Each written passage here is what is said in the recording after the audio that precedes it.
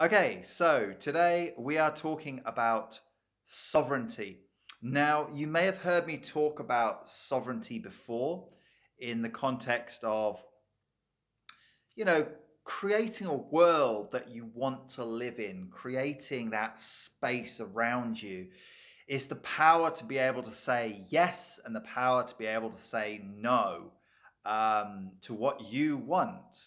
And, for a lot of people, it can be very challenging to even admit that we have things that we want and we're not just all the same, wanting all the same things as everyone else. So it's a bit of a journey, but when you start down that journey, what I've discovered for myself is that when I'm in my sovereignty, when I'm in my sweet spot, that is such a powerful place to be. I mean, you know, of course, people should be treated fairly, but different people want different things, and different people have different talents. We each have a different genius, we each have a different magic within us.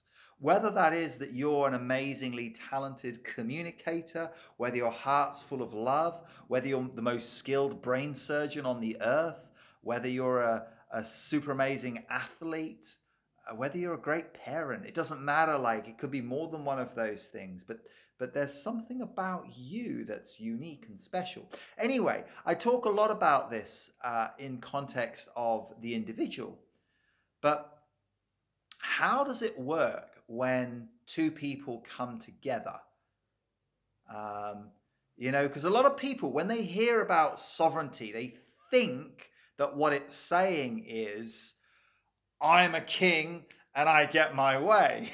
And it can be, but it can be much more than that, because what I've noticed with my experiment with sovereignty is actually I love to hang out in other people's kingdoms.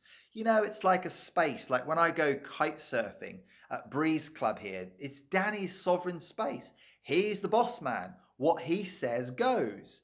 And I'm welcome to turn up there and do my thing and have a great time. But it's his space and it's his rules. And 99% of the time, I'm like, yeah, totally agree. But then, there's been times where, like once I got, well, more than once, I got stuck out on the ocean. And by the time I'd come back, Danny had left and he'd locked up, and my phone was inside, and I hadn't said, please, could you take it out? And he was a bit bummed because he'd been waiting for me and wanted to go hang out with his family. And so you can see how, I'm in my kingdom out on the ocean and he's in his kingdom here at Breeze kite surfing. And it can take a little bit of communication to iron those things out. So we've now got an arrangement worked out. Whereas if I'm stuck and don't come back, he can. We got an arrangement. I won't go into all the details, but we got an arrangement that works out as a win-win. And this is what it's about. Sometimes compromise is a fact of life.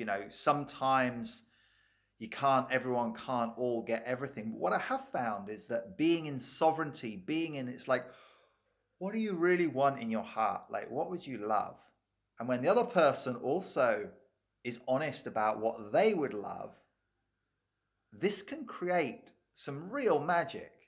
And this can then say, okay, well, what are the creative possibilities that we could come up with? Like, how can we, how can you get what you want and I get what I want? And I want to share a little story about something that happened in an intimate relationship with a beautiful friend, where we worked something out. We figured something out between us.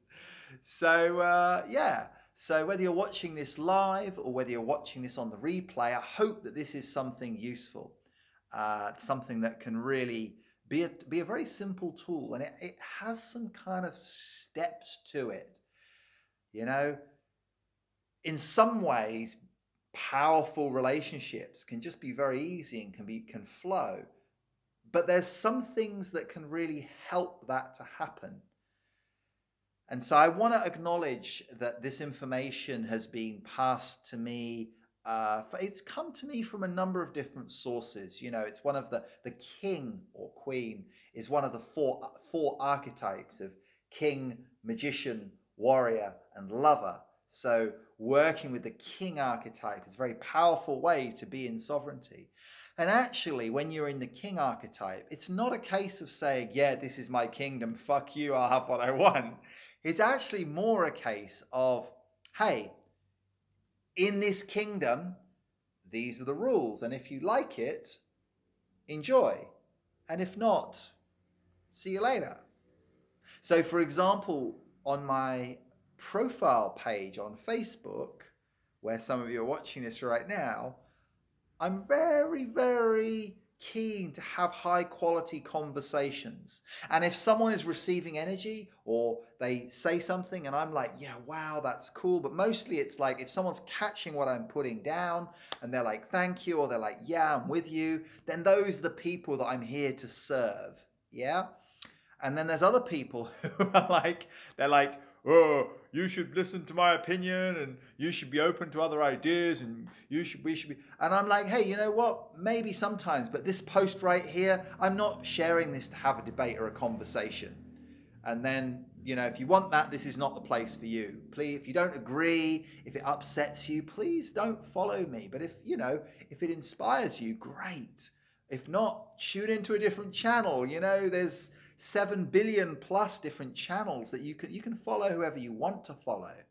So I'm not for everyone, right? So it's like, and I make sure that it is a safe space where people can catch that and receive that, and they're not going to get trolled or someone saying, oh, you're an idiot. No, leave. Not in my space, not in my kingdom. Anyway, let's talk about co-sovereignty, because this is much more juicy than me talking about my Facebook page, which I am feeling really good about, by the way. Anyway, so co-sovereignty, how does it work? Here's the example. Okay, so my friend was feeling annoyed or frustrated or unhappy because whenever we talk, she feels like it has to be deep and meaningful. And I am like coming at this and I'm like, when I connect with another human being, I want this to be in a very clean space. So, you know, if there's some stuff bubbling up, if there's like some charge, if one person has a story or there's some projections, I want to clear that. I want to clear that so we're starting from a nice clean canvas so we can create beautiful, powerful relating dynamics. And actually, these 2 months are about exactly that for me. April and May, those 2 months, they're one of my 5 themes, and it's conscious relating and sovereignty. So it's about my relationship with myself and other people, right? Anyway, so she's like, oh, why do we always have to do the work when we're talking? Can't we just have some fun? And I'm like, yeah, we can have a beautiful connection, but we got to clean up what's in the space.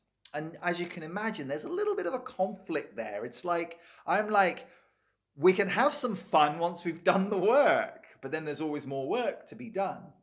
And my friend's like, but why can't we just have some fun? And then there won't be as much work to do because all this stuff won't get stirred up. And you can see it's kind of like, you know, it's very easy for the ego to come in. And I'm like, well, I want to have deep and meaningful and transformative relationships. And I want to go get into this depth, which is valid for me. It's what I want. That's my sovereignty. And she can say, yeah, but I just want to enjoy my time connecting with you. I just want to feel like it's light and it's easy and it's fun. And why does it always have to be so heavy? And I'm like, yeah, but we're losing the important stuff because we're just having fun.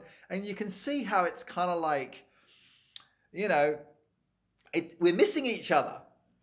Now, what happens? I mean, the good thing about that is we've both said what we want. She wants to have a fun, easy, flowing relationship. And when I listen to that, when she expresses that from the heart and I listen in my heart, a beautiful thing happens. Because she said what she wants in her heart. And I'm like, hey, you know what? Yeah, I feel that. That sounds great.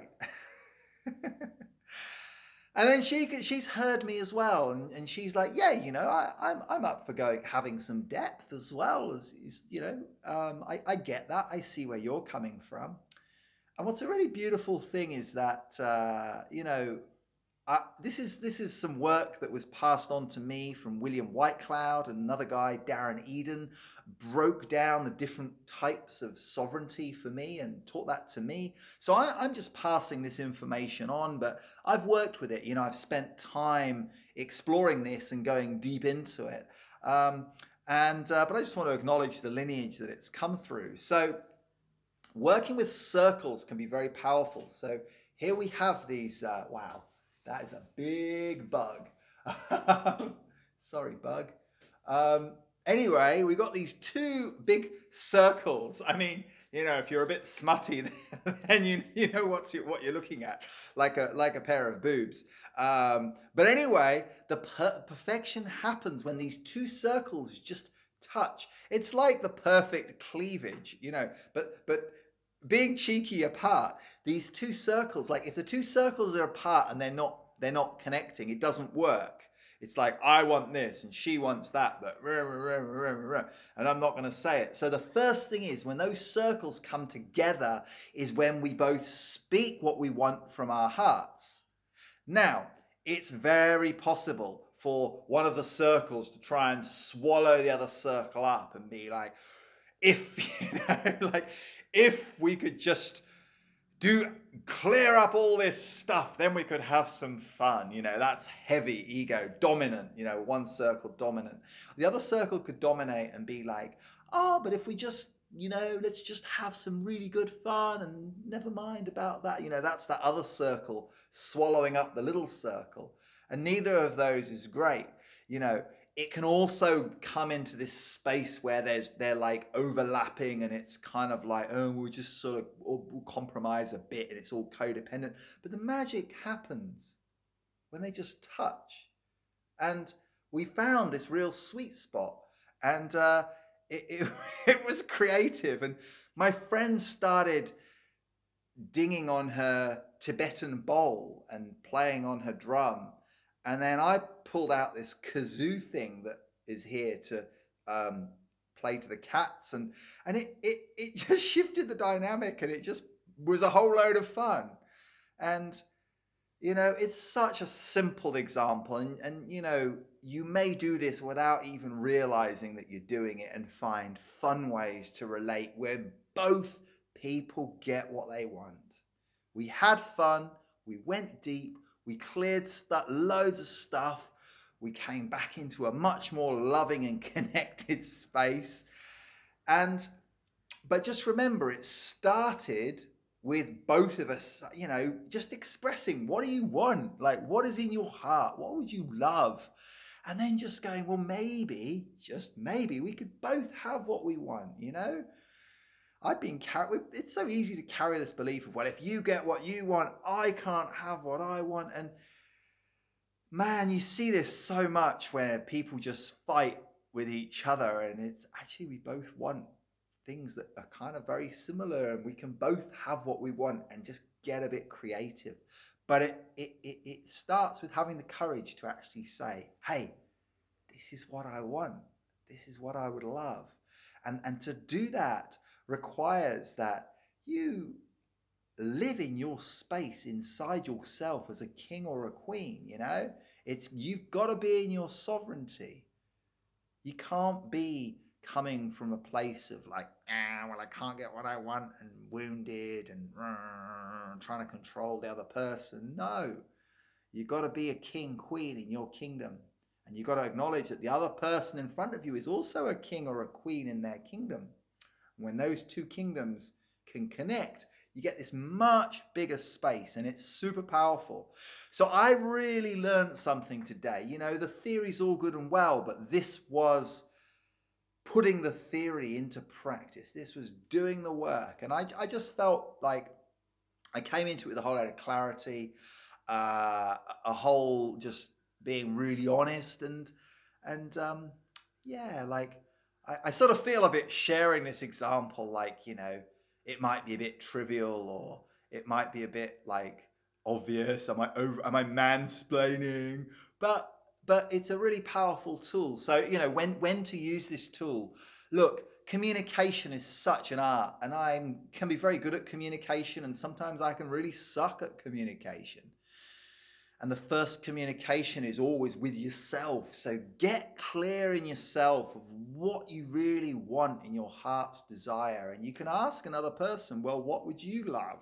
What would you really like? Because it can be so easy to get stuck in this. You said that, and I didn't want this, and then that happened. And that's all the story and the drama.